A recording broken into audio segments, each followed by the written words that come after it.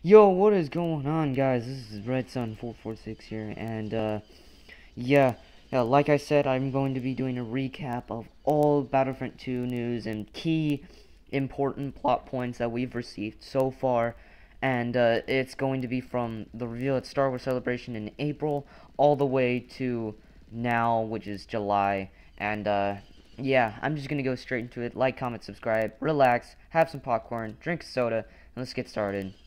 Alright, guys, so, and before, actually, this is going to be off the top of my head, and without interruptions, let's just get started. So, April. April was the month that Star Wars Celebration just hit. We received a lot of new stuff, a lot of new, story, stuff, Last Jedi, books, products, toys, everything. But most importantly for this, it's gaming, and it is Battlefront 2.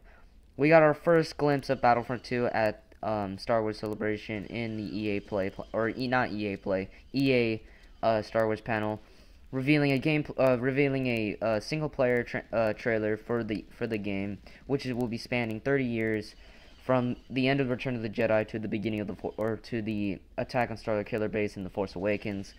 And that's gonna be exciting, though. I would prefer a Clone Wars campaign.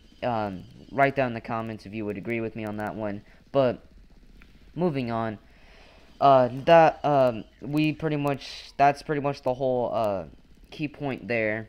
And yeah, moving on to May. May, it was a very quiet month, not a whole lot. Like, we did get some new stuff, a little bit of new stuff on Star Wars on the current Battlefront, but we just haven't received any thing yet on Battlefront 2. Except for a few developer tweets and stuff from the community asking questions on how the game would work, and are the units gonna look awesome? Are the characters and classes gonna be in the game? Whatnot, what have you? All these questions have been answered, but I won't go into them here. Moving on. June was the month. June was the key month of the entire Star Wars Battlefront 2 news. EA Play just dropped June 10th through the 12th. It was amazing. We got a full-blown gameplay trailer. We got a full-blown gameplay trailer. We got live streams talking about what's in the game, what can we expect from the game, what the many details are gonna be like. How are we gonna play as the heroes? How are we gonna play as vehicles? How is the gunplay gonna be like? All of these questions have been answered, as well as customization and different. How do you access different stuff? And I'm super happy with how this game's turning out so far, at least in my opinion. Hope you guys are enjoying the game so far as well. Moving on to July.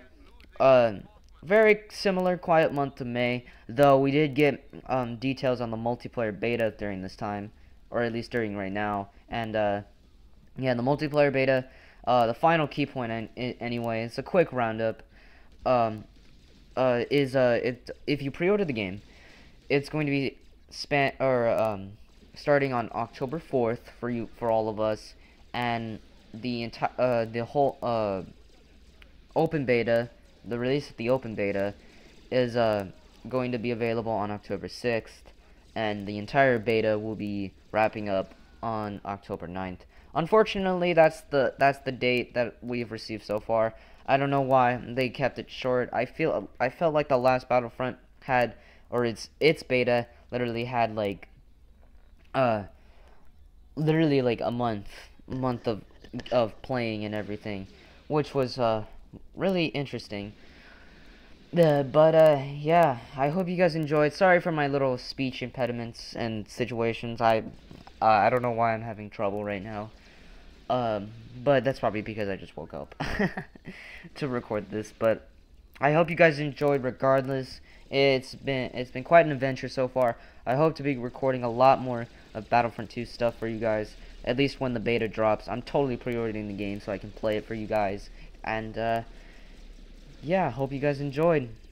This is Red Sun. I'll see you guys in the next video. Take care, stay safe, and yeah, see you guys in the next one. Like, comment, subscribe. See you guys later. Bye bye.